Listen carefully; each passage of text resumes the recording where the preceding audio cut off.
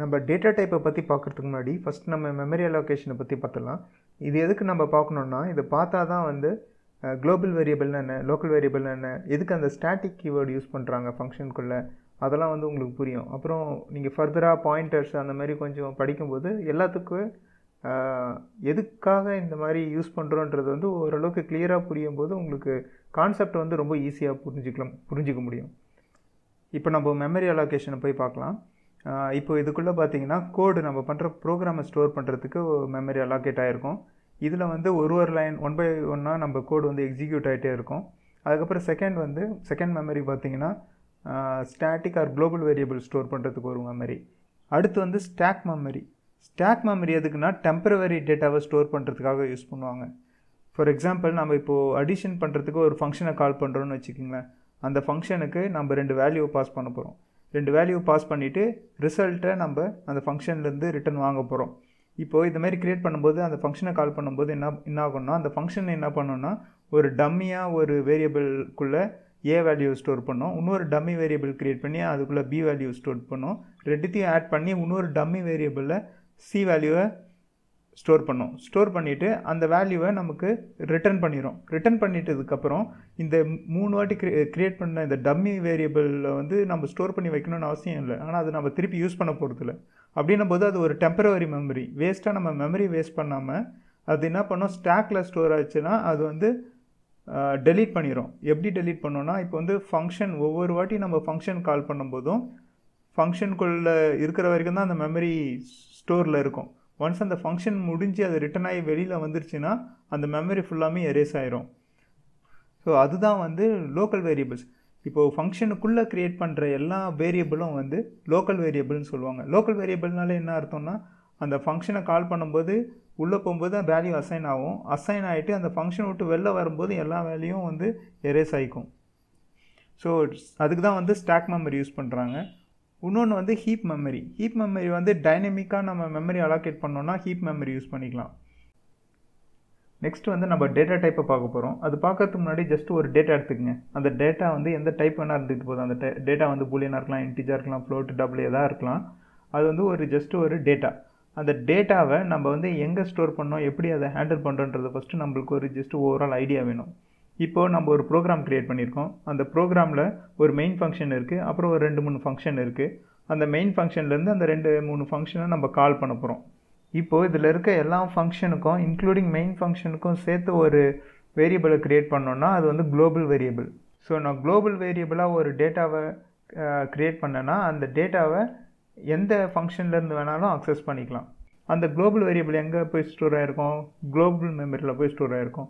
ஃபங்க்ஷனுக்குள்ளே நான் எதாவது variable create பண்ணேன்னா அது வந்து ஸ்டாக்கில் ஸ்டோர் ஆகிருக்கும். இந்த ஃபங்க்ஷனுக்குள்ளே ஸ்டோர் ஆகிருக்க மெமரி பார்த்தீங்கன்னா, நான் எப்பப்பெல்லாம் வந்து மெயின் ஃபங்க்ஷன்லேருந்து இந்த ஃபங்க்ஷனை கால் பண்ணுறனோ அப்போ தான் வந்து இந்த வேரியபிளுக்கான ஒரு மெமரி க்ரியேட் ஆகிட்டு அந்த ஃபங்க்ஷனில் இருக்கிற எல்லாமே எக்ஸிக்யூட் ஆகிட்டு வெளியே வரும்போது அந்த மெமரி எரேஸ் ஆகிடும். ஸோ அது வந்து லோக்கல் மெமரி. சரிங்களா? இப்போ நம்ம பண்ணுற டேட்டா வந்து நம்மளுக்கு குளோபல் மெமரியாக இருக்கணுமா, இல்லை ஸ்டாக்குள்ளே ஸ்டோர் ஆகிருக்க மாதிரி லோக்கல் மெமரியாக இருக்கணுமா, அதெல்லாம் வந்து நீங்கள் முன்னாடியே டிசைட் பண்ணிக்கணும். இப்போ இந்த டிஸ்கஷனை வந்து மைண்டில் வச்சுக்கோங்க. நம்ம ஃபைனலாக டேட்டா டைப்பை பற்றி பேசிட்ட பிறகு சின்ன ப்ரோக்ராம் போடுவோம். அப்போ வந்து நீங்கள் இப்போ பார்த்த எல்லா நாலேஜும் வந்து உங்களுக்கு வந்து சேர்ந்தா போல் உங்களுக்கு வந்து கான்செப்டை கிளியராக புரிய வைக்கும். டேட்டா டைப் எதுக்காக வச்சுருக்காங்கன்றதை பார்த்தீங்கன்னா அதுக்கு 2 ரீசன் இருக்குது. ஃபஸ்ட்டு ரீசன் பார்த்தீங்கன்னா, இப்போ நீங்கள் கம்ப்யூட்டரில் ஏதோ ஒரு மெமரி எடுத்துக்கோங்க. அந்த மெமரியில் இந்த 99 வேல்யூ வந்து நான் ஸ்டோர் பண்ணியிருக்கேன். ஒருத்தரை கூப்பிட்டு காட்டினீங்கன்னா இதில் என்ன வேல்யூ ஸ்டோர் ஆகிருக்குன்னு பார்த்தீங்கன்னா ஒரு டெசிமல் வேல்யூன்னு சொல்லிட்டு பார்த்துட்டு அதோட டெசிமல் வேல்யூ 99ன்னு சொல்லுவார். இன்னொருத்தரை கூப்பிட்டு காட்டினீங்கன்னா இல்லை இது சீன்னு சொல்லுவார், ஆல்ஃபாபெட் சீன்னு சொல்லுவார். ஏன்னா அவர் வந்து அதை ஆஸ்கி வேல்யூவாக பார்க்குறாரு. ஸோ ஒருத்தர் வந்து அது டெசிமல் வேல்யூவாக பார்க்குறாரு, இன்னொருத்தர் அதை ஆஸ்கி வேல்யூவாக பார்க்குறாரு. ஆனால் ஸ்டோர் பண்ண டேட்டா ஒன்று தான். அப்போ வந்து ஒரே வேல்யூ ஆனால் 2 விதமாக இருக்குது. ஸோ நம்ம டேட்டா டைப்பை ஸ்பெசிஃபை பண்ணோம்னா இதை வந்து இன்டிஜரா இல்லை கேரக்டரான்றதை நம்ம ஸ்பெசிஃபை பண்ணோம். அதுதான் டேட்டா டைப். ஒரு இன்ட்டா இல்லை கேரக்டரா அப்படின்றது தான் ஒரு டேட்டா டைப். இன்னொரு ரீசன் பார்த்திங்கன்னா மெமரி அலோகேஷன். இப்போ வந்து ஒரு இன்டிஜருக்கு 4 பைட்டு, கேரக்டருக்கு வெறும் 1 பைட்டு, ஃப்ளோட்டுக்கு பார்த்திங்கன்னா 4 பைட்டு, டபுளுக்கு பார்த்திங்கன்னா 8 பைட்டு. அப்போ வந்து ஒரு டைப்புக்கும் வந்து மெமரி அலோகேஷனும் மாறும். ஸோ நம்ம முன்னாடி என்ன டைப்புன்னு சொல்லிட்டு ஸ்பெசிஃபை பண்ணி வேரியபிளை க்ரியேட் பண்ணால் தான் ப்ரோக்ராம் ரன் ஆகும்போது அதுக்கான கரெக்டான ஸ்பேஸ் மெமரியை வந்து க்ரியேட் பண்ண முடியும் ஸ்டார்டிங்லேயே. இப்போ நம்ம சில எக்ஸாம்பிள்ஸ் பார்க்கலாம். இதில் வந்து நம்ம எல்லா டேட்டா டைப்லேயும் ஒரு வேரியபிள் க்ரியேட் பண்ணலாம். அப்புறமேட்டா குளோபல் வேரியபிள்னா என்ன, லோக்கல் வேரியபிள்னா என்னன்னு பார்க்கலாம். ஸோ நான் ஃபஸ்ட்டு ஒரு மெயின் ஃபங்க்ஷன் க்ரியேட் பண்ணிக்கிறேன். அந்த மெயின் ஃபங்க்ஷனில் நான் இன்னொரு ஃபங்க்ஷனை கால் பண்ண போகிறேன். இதுக்கு வந்து ஜஸ்ட்டு ஃபன்னுன்ட்டு ஒரு ஃபங்க்ஷன் நேம் க்ரியேட் பண்ணியிருக்கேன். இப்போ வந்து நம்ம சில வேரியபிள்ஸ் க்ரியேட் பண்ணுவோம். குளோபல் வேரியபிள்ஸ்னால் இந்த ஃபங்க்ஷன் 2 ஃபங்க்ஷனுக்கும் வெளியே க்ரியேட் பண்ணால் அது வந்து சிம்பிள் குளோபல் வேரியபிள். நான் இங்கே வந்து ஃபஸ்ட்டு ஒரு கேரக்டர் க்ரியேட் பண்ணுறேன். கேரக்டருக்கு நேம் வந்து சார் டைப்புன்னு கொடுக்குறேன். அதுக்கு வேல்யூ ஏதாவது ஒரு லெட்டர் ஸ்டோர் பண்ணிக்கலாம். ஆர் நீங்கள் வந்து இங்கே ஒரு டெசிமல் வேல்யூவும் ஸ்டோர் பண்ணிக்கலாம். 0 to 255க்குள்ளே ஏதாவது ஒரு வேல்யூ வேணும்னாலும் நீங்கள் ஸ்டோர் பண்ணிக்கலாம். இதில் முக்கியமாக வந்து நீங்கள் 0 to 255 யூஸ் பண்ணோன்னா 2 விஷயம் நீங்கள் பார்க்கணும். ஒன்று வந்து சைன்டா அன்சைன்டா. டிஃபால்ட்டாக பார்த்தீங்கன்னா சைன்டு இருக்கும். சைன்டுனா உங்களுக்கு வேல்யூஸ் வந்து நெகட்டிவ்லேயும் போகும். ஸோ 0 to 255 பாதியாக பிரித்து நெகட்டிவ் பாதி பாசிட்டிவ் பாதி வேல்யூவாக இருக்கும். இதே நீங்கள் வந்து அன்சைன்டுன்னு கொடுத்தீங்கன்னா உங்களுக்கு வந்து ஃபுல்லாக 0 to 255 வேல்யூ வரைக்கும் நீங்கள் ஸ்டோர் பண்ணிக்கலாம். ஸோ நான் உங்களுக்கு இன்னொன்று க்ரியேட் பண்ணுறேன். சார் டைப் 1 சொல்லிட்டு இன்னொன்று க்ரியேட் பண்ணுறேன். இதில் நான் decimal value decimal value store பண்ண போகிறேன். ஃபார் எக்ஸாம்பிள் நான் இதில் வந்து 200 ஸ்டோர் பண்ணுறேன். ஸோ 200 வந்து பார்த்தீங்கன்னா ஸ்டோர் பண்ணோன்னா நீங்கள் வந்து அன்சைன்டு கொடுக்கணும். அன்சைன்டு கொடுத்தீங்கன்னா தான் உங்களுக்கு 0 to 255 வரைக்கும் வேல்யூ ஸ்டோர் பண்ண முடியும். ஸோ நான் அனதர் வேல்யூ இன்ட்டு வந்து 4 பைட்டு. நான் இதுக்கு வந்து இன்ட்டு டைப்புன்னு சும்மா ஒரு வேரியபிள் நேமு க்ரியேட் பண்ணியிருக்கேன். அதில் வந்து உங்களுக்கு ஒரு சம் வேல்யூஸை நான் ஸ்டோர் பண்ணுறேன். அதேமாரி ஃப்ளோட் வந்து ஒரு ஃப்ளோட் டைப்பு.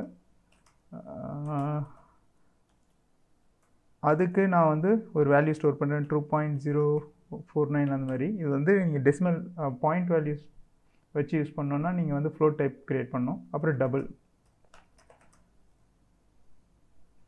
டபுள் வந்து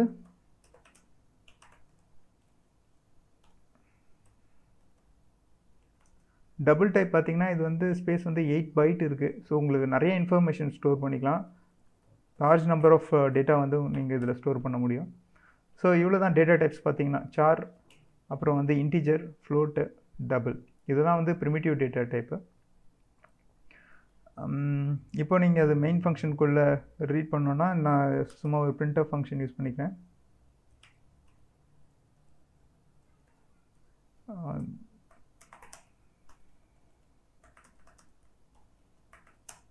this is main function.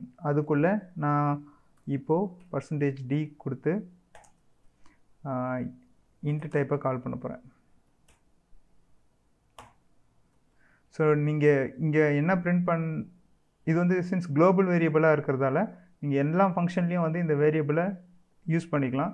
So நான் இது இப்போ மெயின் ஃபங்க்ஷனில் யூஸ் பண்ணியிருக்கேன். மெயின் ஃபங்க்ஷனில் என்ன பண்ணுறேன்னா இன்ட்டு டைப்புன்ற வேரியபிளை பிரிண்ட் பண்ண போகிறேன். இன்ட்டு டைப்புன்றது வந்து இந்த வேரியபிள், இந்த வேல்யூவை இங்கே பிரிண்ட் பண்ண போகிறேன். ஸோ நீங்கள் இதை ஜஸ்ட்டு சேவ் பண்ணிட்டு ரன் பண்ணுங்கள். ஓகே, printf யூஸ் பண்ணோன்னா நீங்கள் ஹேஷ் இன்க்ளூட் யூஸ் பண்ணணும். studio.h.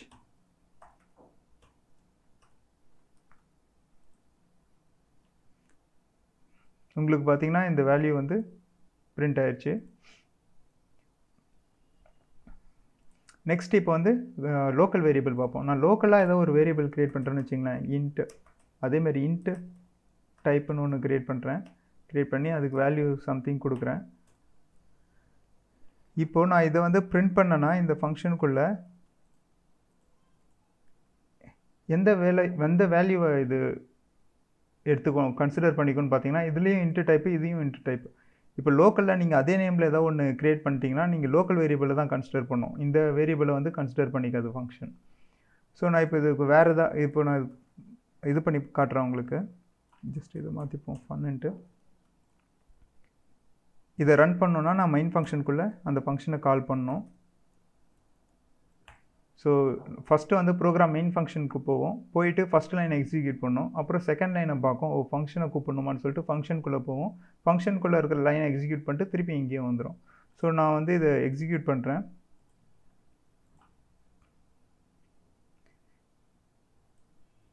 ஸ்லாஷன் கொடுத்துப்போம், பேக்ஸ்லாஷன் கொடுத்தீங்கன்னா நெக்ஸ்ட் லைனில் பிரிண்ட் ஆகிடும், அவ்வளோதான். ஓகே, இங்கே கொடுவோம்.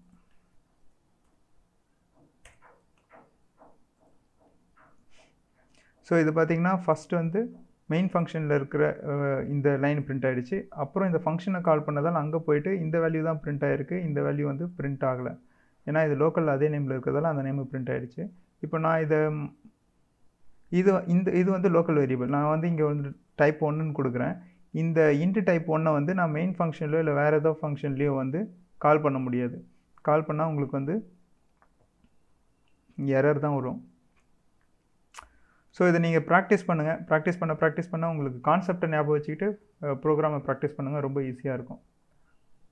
தேங்க்யூ.